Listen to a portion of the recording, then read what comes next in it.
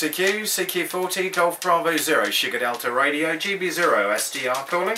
QRZ GB0SDR. Mike 6 Hotel Victor Mike. Mike 6 Hotel Victor Mike, I think that was. Afternoon to you. Nice signal from you. This is GB0SDR. Name is Mark. Mike Alpha Radio Kilo. Go ahead. Yeah, GB0SDR is Mike 6 Hotel Victor Mike. Yeah, good afternoon, Mark. The name here is Paul, Papa Alpha Uniform Lima, Central UK, 20 miles north of Nottingham on the edge of Sherwood Forest. Back to you. Okay, Paul. Nice to work you up in the well, I suppose East Midlands. I suppose would be, wouldn't it? Okay, Paul. Good 5.9 with you. Band's a little bit up and down at the moment. It's going short and long and short and long and up and down all over the place. So, but you're a great signal, considering you're on 10 watts. You're doing extremely well. We're based just off the side of the Mendip Hills in a town called Midsomer, Norton, and the railway station that we're currently operating from is a heritage line. And it's the Somerset and Dorset Railway Heritage Trust. Go ahead. Yeah, GB0SDR Mike 6 Hotel Victor Mark. Yeah, I've got your phone QRZ there, Mark. Yeah, I'm just having a read through now, so no problem. Yes, good thing there, yeah. Your signal is actually 5.9 plus 10 at this end, Mark. Super signal. Audio is beautiful, mate. Back to you. Okay, Paul. Thanks very much indeed for the bouquet of flowers.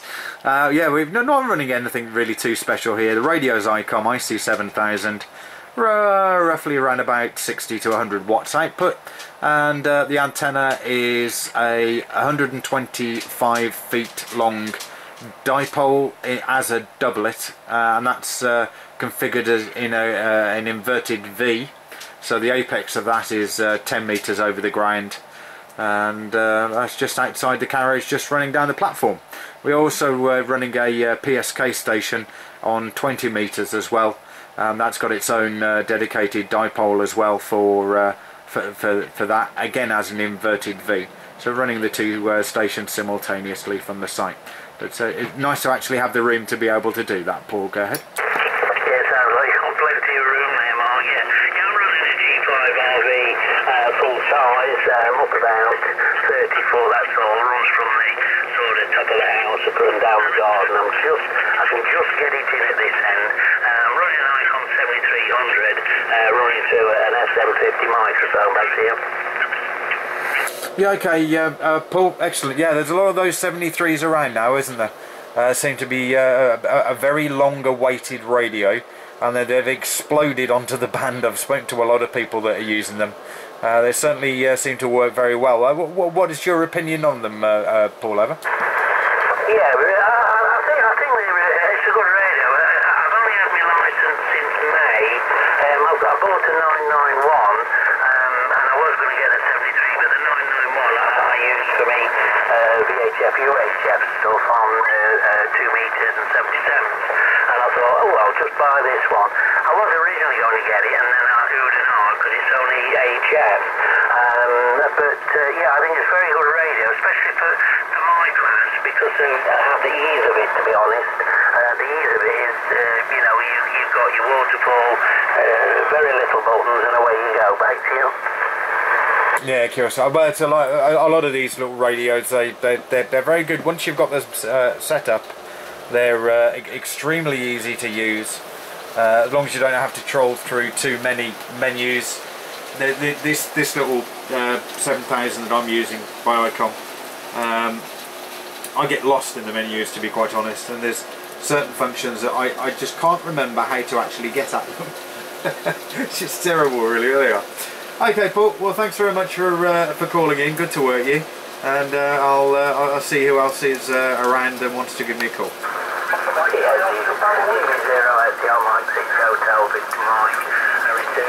Okay, Mark, it's been a real pleasure speaking to you, sir, and we'll probably catch you again if it's more into June or out somewhere at the time there. So, 73, Mark, enjoy the rest of your day, sir. Just to know, Paul, pleasure to have worked you. Nice to have got you into the logbook.